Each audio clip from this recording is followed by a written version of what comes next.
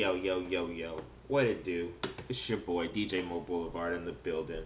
And real quick, I'm working on this new mix, okay? And I just had a couple of pointers that I kind of wanted to get out and show you guys. Um, I have this new mix that this company wants me to put together so they can kind of see what kind of music I like and if I can pretty much accommodate their needs, which is very important. So whenever I'm about to create a new mix, obviously it's mixtape is where it came from, but it's not going to be on a tape. It's going to be on a CD. So it's a mix. It's basically this is your interview, okay, and then pretty much whenever being punctual and everything like that, that's showing your characteristics and things like that. So I just want to show you really quick on how I start everything down. And basically, what I do is I just grab as many songs as possible, as you see here.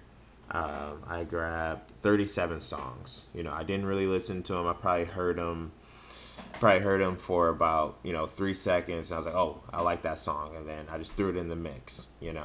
And if you see when I click on my BPMs here, I got a good variety of going from 70 BPMs all the way up to 130 BPMs. And I hope you guys can see that. If you can't, I do apologize.